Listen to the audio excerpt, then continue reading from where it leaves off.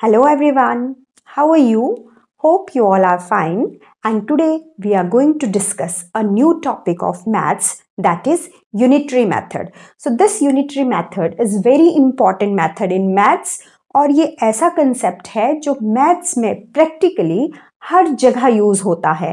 तो let us discuss this method और हम इस concept को basic से ही अंडरस्टैंड करेंगे. सो बेसिक से कैसे अंडरस्टैंड करेंगे? Will discuss few problems which we have already discussed in our previous class. ऐसी प्रॉब्लम्स जो हमने पहले भी डिस्कस की होंगी and you all are very very familiar with that type of problems. अगर हम उन प्रॉब्लम्स को डिस्कस करेंगे तो वहां से हम कैसे इस मेथड तक अप्रोच कर पाएंगे. So let us discuss. So for this I am taking an example. Suppose cost of 5 pence is rupees 25. Find the cost of each pen. अब आपको इस तरीके का क्वेश्चन जो हैं वो ऑलरेडी आपको आते हैं. That cost of 5 pens is rupees 25. Then find the cost of each pen. अब you know it very well कि अगर 5 पेन की कॉस्ट आपको दी है and you have to find cost of 1 pen, यानी आपको एक पेन की कॉस्ट फाइंड आउट करनी है जो कि क्या होगी 5 पेन की कॉस्ट से कम होगी. और कम करने का मतलब है we will divide 25 by 5 to get the cost of 1 pen. Okay, so when we divide 25 by 5 we will get rupees 5 as a cost of 1 pen.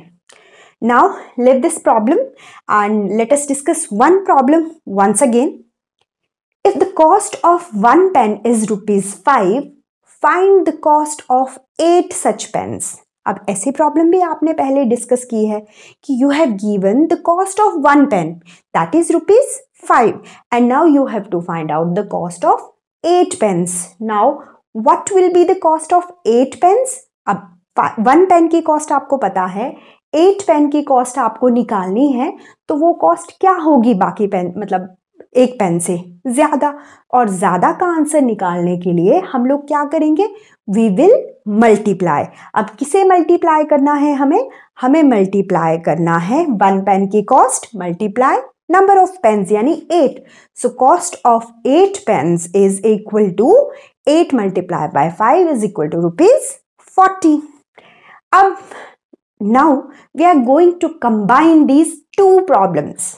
अब अगर हम इन 2 प्रॉब्लम्स को कंबाइन कर लें तो हमारे पास कुछ इस तरीके की प्रॉब्लम आएगी.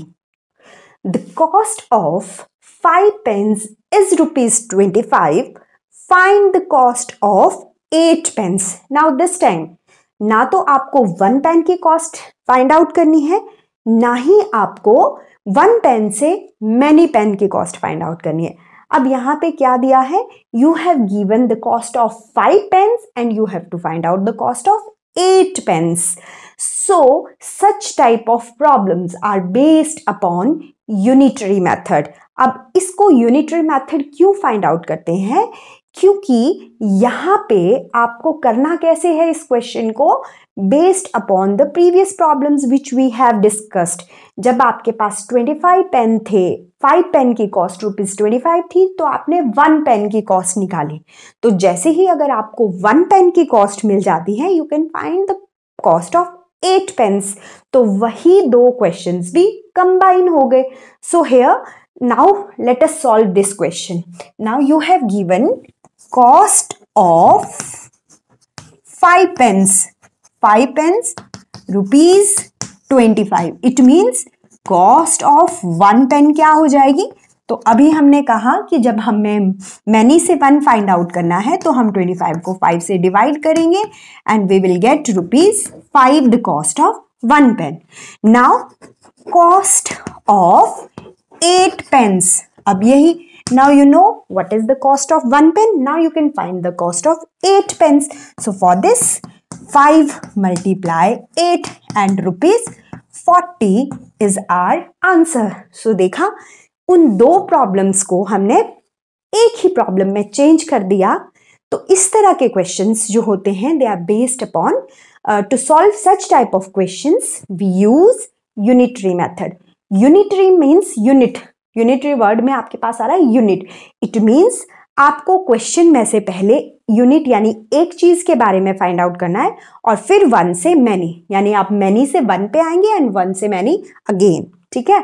तो मैनी से अगर आपको वन पे आना है यू हैव टू डिवाइड, और वन से अगर आपको मैनी पे जाना है तो for this you have to multiply, and this method is known as unitary method. Now let us discuss few questions which are based upon this unitary method. The question is, the cost of 30 meter cloth is rupees 450. Find the cost of 15 meters cloth.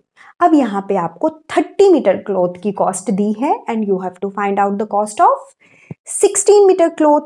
So for this, what we need to find the cost of 1 meter cloth first, and then we have to find the cost of 16 meter cloth. Okay, so for this, cost of what is given to you? You have given cost of 30 meter cloth. So what is the cost of 30 meter cloth? Rupees 450. And cost of 1 meter cloth. So for this, 450 divided by 30. अब यहाँ पे आपके पास दो options होती हैं and we know that कि जब हम 140 को 30 से डिवाइड करेंगे हम इजीली 1 मीटर की कॉस्ट जो है वो फाइंड आउट कर सकते हैं. या तो आप इसकी कटिंग यहाँ पे करके आप अपना आंसर निकाल सकते हैं. सेकेंड ऑप्शन है कि आप इस क्वेश्चन को ऐसे ही छोड़ दें और आगे सॉल्व करें. Now you have to find out cost of 16 metre cloth. Now you have to find out cost of 16 metre cloth. तो हम क्या करते थे, 1 मीटर की क्लोथ जो कॉस्ट होगी that should be multiply with the 16 to get the total cost, है ना. 1 मीटर के 16 से हम मल्टीप्लाई करते थे. क्योंकि हमने इस क्वेश्चन को यहाँ सॉल्व नहीं किया है तो हम इसको आगे भी सॉल्व कर सकते हैं. 450 मल्टीप्लाई अपॉन 30 मल्टीप्लाई 16. अब आप चाहे ये कटिंग यहाँ कीजिए चाहे आप पहले कीजिए, it's all depend upon you. Okay, सो हमने 0 से 0 काट दिया. 3 1 जा 3, 15 3 जा 45. तो आपके पास आ गया 15 मल्टीप्लाई 16. सो जब आप 15 और 16 को मल्टीप्लाई करेंगे 240 is the cost of 16 metre cloth. Next question. An aeroplane flies 4,000 kilometers in 5 hours. How far does it fly in 3 hours? So now in this question, aeroplane flies 4,000 kilometers in 5 hours and you have to find out how much distance does it covers in 3 hours.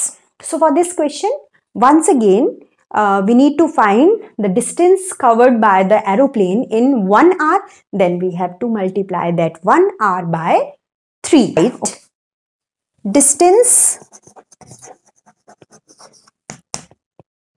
covered in